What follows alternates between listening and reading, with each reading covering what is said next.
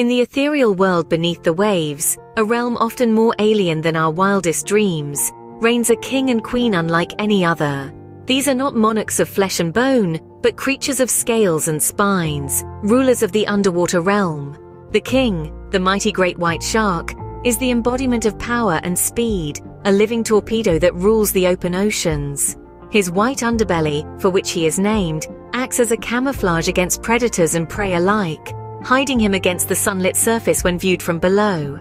His razor-sharp teeth, the stuff of nightmares and legend, are not only his primary weapon but also his shield, deterring any who dare to challenge his reign. In contrast, our queen is a creature of mystery and beauty, the majestic giant Pacific octopus. Her reign lies in the dark abyss of the ocean floor. The queen's defense is not in her strength, but her cunning and adaptability.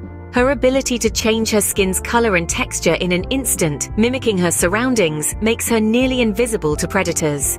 If discovered, she can eject a cloud of ink, blinding her foes while she makes her escape. Together, these two magnificent creatures rule their realms, their defense mechanisms as diverse as the territories they govern.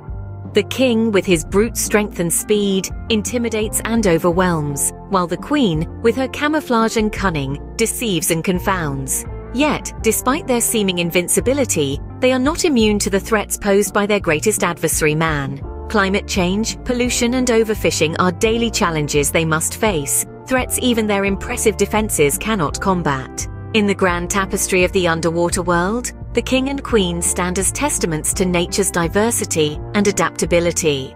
From the king's powerful jaws to the queen's cunning disguise, their stories remind us of the wonders that lie beneath the waves and the importance of preserving them for future generations.